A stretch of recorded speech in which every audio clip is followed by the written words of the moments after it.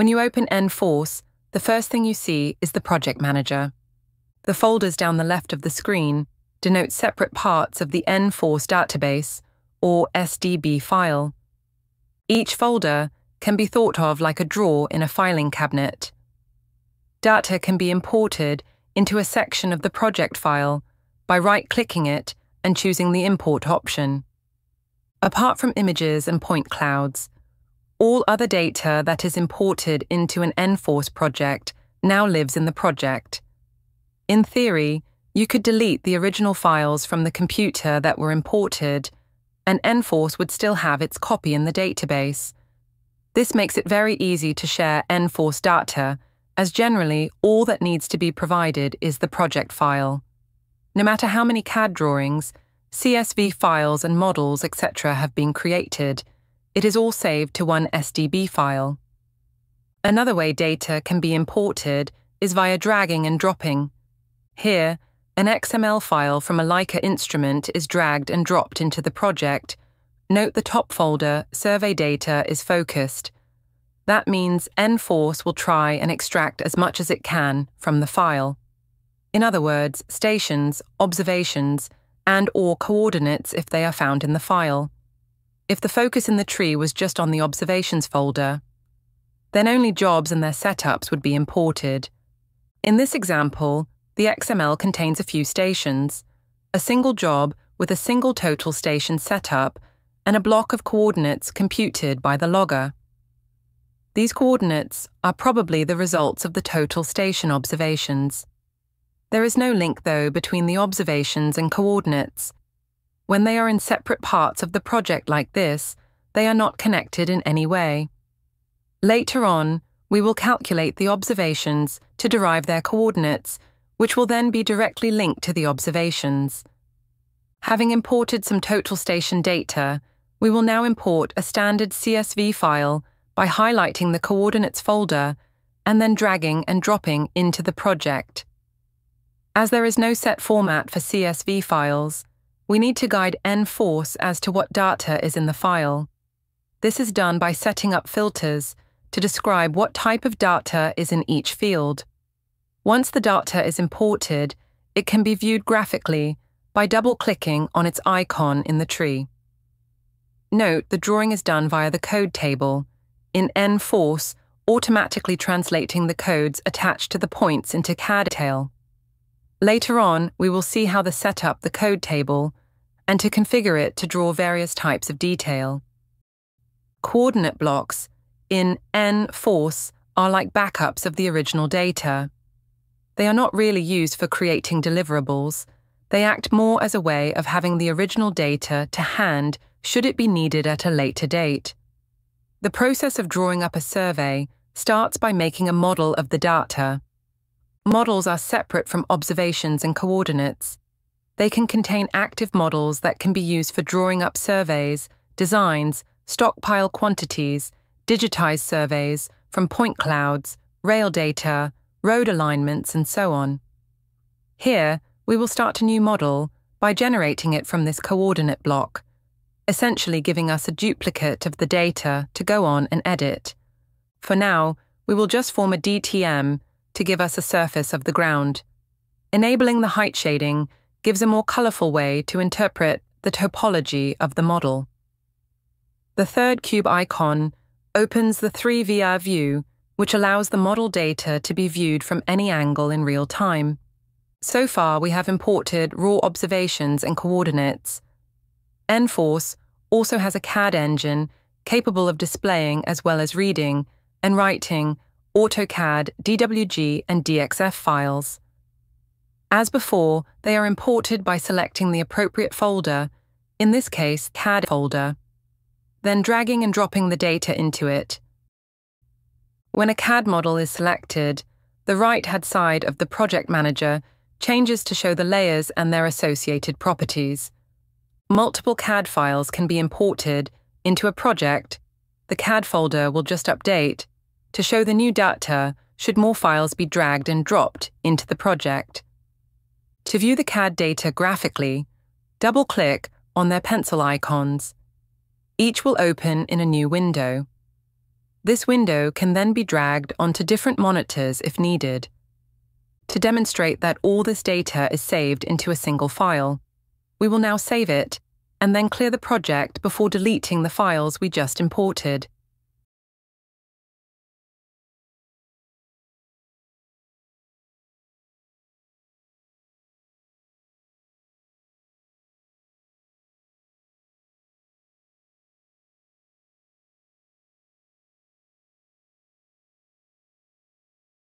As you can see, even though the original files no longer exist, when the project SDB file is dragged and dropped into n4ce, it reloads, and all the data that was there before is still there.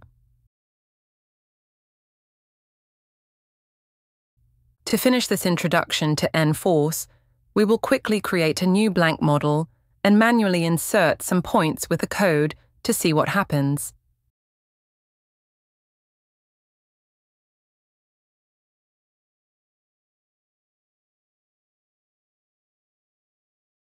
To begin with, we will set the height of the points to null, effectively making them 2D, and set the code to BB, or bottom of batter, to draw us some kind of basic line. As you can see, as each point is added, a green dashed line with grey points is being added to the model view. With tooltips and hovering enabled, we can place the mouse cursor over a point to see its properties. Clicking on a point with no command active opens the Point Properties dialog. The same can also be accessed by clicking the Query Point tool at the start of the Points tab. To adjust the settings of the BB code, we can use the button with 3 dots next to the code to edit the code table's definition of just that code. The Points tab defines how the points themselves are drawn. The layer for the point is completely user-definable. It can even come from pre-existing Cadd files. Currently, the pen is set to dark grey and the style to plus. Hence, the BB points are drawn with a dark grey plus on screen. For the purposes of this video, we will change the colour to magenta and the style to a diamond. Pressing OK to save the changes and back out of the Properties dialog allows the changes to have an immediate effect.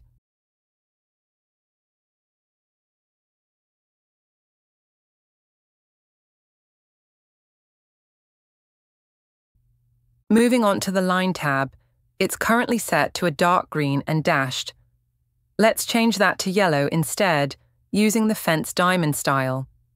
As you can see, the code table instantly changes the display of any BB coded points when the screen updates. What about something slightly more complicated? Let's use the MHR3 code that has been defined to allow 3-point rectangular manholes to be quickly and easily surveyed. With every third point, a new rectangle feature can be added. So far, we haven't really considered any level information. Let's add some levels to the start and end of the BB line. There are a few ways to do this, but for now, we will just enter them directly into the spreadsheet view. Flicking back to the graphics view, it's now possible to see those levels have been automatically annotated and aligned to the line work for us by the code table. To assign levels to the other points, we will use a tool that calculates the height of the points by linearly interpolating from one end of a line to another, assuming both ends have a valid height. Diving into the code table again and looking at the current settings for the height annotation, we can see the alignment is currently set to parallel auto. This makes the text at each point on the line parallel to the segments before and after. However, if the line direction deviates from the straight by more than the predefined amount, 10 degrees in this case, then the text will be aligned to the segment before. This is really used for annotating the corners of buildings, as it prevents the level text from protruding past the corner and looking untidy. If we change it to just the basic parallel option though, the difference is immediately apparent. The text is now canted over the points and does not perhaps look as tidy. Switching it to parallel leading sets it back to similar how it looked before. To complete this example, let's assume that the manholes need their cover levels annotated. To do this, we need to enable the Text tab and use what's called a text macro to pull out the relevant information. We start by entering the prefix MH so that anyone looking at the drawing will know it's definitely a manhole. Then, on the next line, we enter CL for cover level. Then a percentage bracket, followed by PZ, and then a closing percentage bracket. The percentage brackets instruct n4ce to retrieve some data from the point. PZ is short for the point Z value. Flicking to the Shape tab, we can see that the shape type is set to 3-point rectangle, and the pen to light grey, and the style to solid. Hence, that's what we see on screen, .ie, a rectangle drawn with a solid light grey line. Before we close the box, we will tick the option to hide the second points. This is just to make the drawing look neater. The rectangles will still draw the same. Updating the view with a pan shows an MH next to each point, but no level. This is because they don't yet have one. So by clicking on each point in turn, we can provide a level for each of the manholes.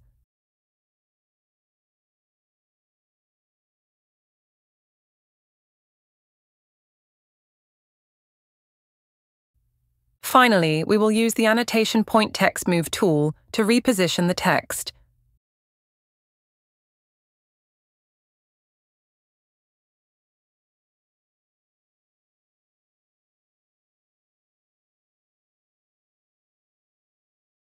That concludes this brief introduction to n4ce.